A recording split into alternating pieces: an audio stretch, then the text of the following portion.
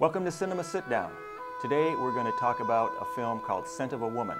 It's a 1992 film that's actually a remake of a 1974 Italian film. This film won an Academy Award for Al Pacino. It was also nominated for Best Director, Best Picture, and Best Screenplay as an adaptation. This film starts off with the Chris O'Donnell character at a very expensive private preparatory school in the East. He's one of the only poor kids at the school. Everyone else is pretty much filthy rich. He takes on a job as an assistant to the Al Pacino character. Al Pacino in this film is a blinded lieutenant colonel who's medically retired from the military, and he has a lot of demons that he's carrying around, and he's a very ornery person, hard to get along with. His family can't even really stand him at the time. So he and the Chris O'Donnell and the Al Pacino character team up, and the movie is basically about their relationship. It's kind of appropriate that this film takes place during Thanksgiving.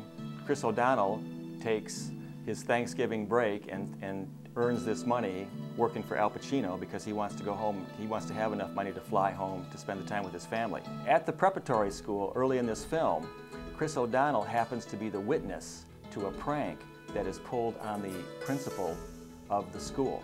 And it turns, it shouldn't be that big of a deal, but because it injures this principal's pride, it turns into a huge problem at the school. And it puts the Chris O'Donnell character under all kinds of pressure because the people that he would have to squeal on are very wealthy and socially prominent at the school, and he's suffering with that turmoil the whole time that he's taking care of Al Pacino. I think this film in general is a film you don't want to miss. Not only can the Al Pacino character tell whether or not a woman is beautiful with his sense of smell, he can also smell integrity. And that's what this film is all about. It has a very strong theme about integrity, and it really drives the point home at the end.